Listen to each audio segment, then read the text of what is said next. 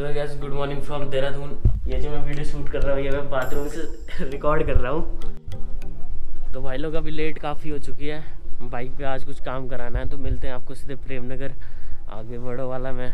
पंकज भाई वेट कर रहा है काफ़ी देर से और मन्नू भाई ने 10 बजे का टाइम दिया था और अभी टाइम हो चुका है 10:50, लगभग 11 बजने वाली है।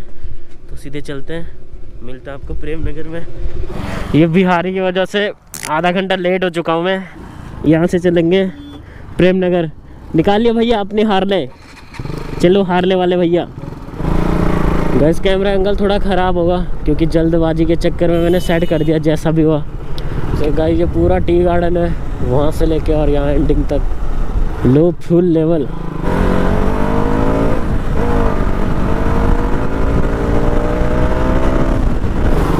फिर से वेट करना पड़ेगा पंकज भाई का।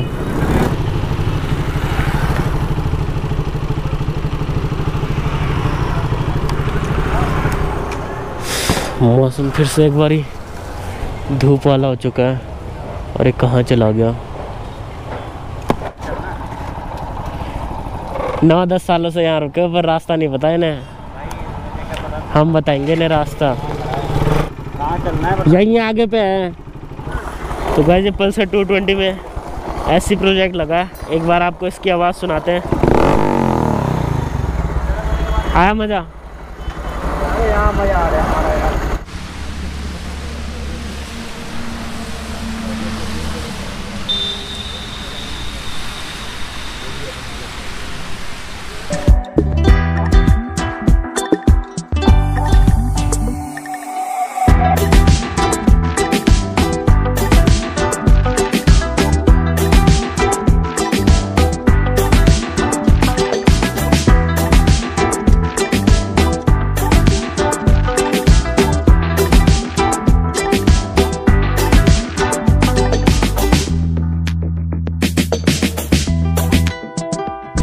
तो भाई लोग अभी हमें इस रूट पे हमेशा आपको ट्रैफिक देखने को मिलेगा और स्टोरेज की दिक्कत है, तो यहीं पे वीडियो बंद करनी पड़ेगी। आप सिनेमैटिक शॉट चेक करिए।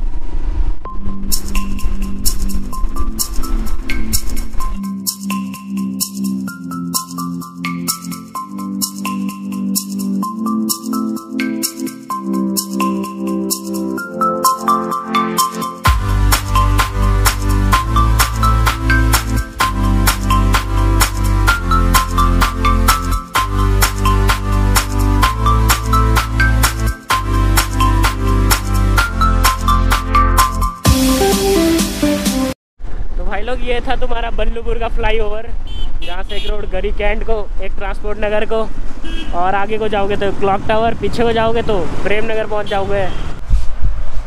तो भाई लोग अभी हम इन दोनों हेलमेट में से एक हेलमेट सेलेक्ट करने वाले हैं।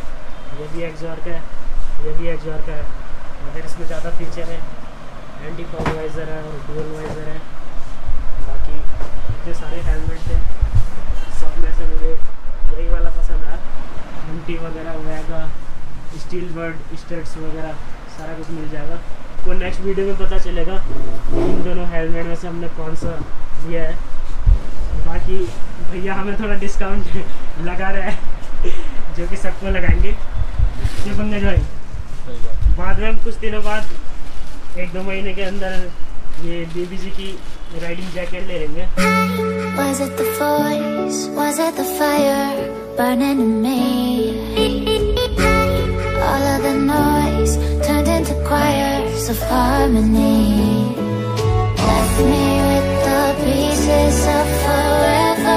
बाकी आपको भैया की शॉप पे इंजन ऑयल, चेन स्प्रे वगैरह सारा कुछ मिल जाएगा।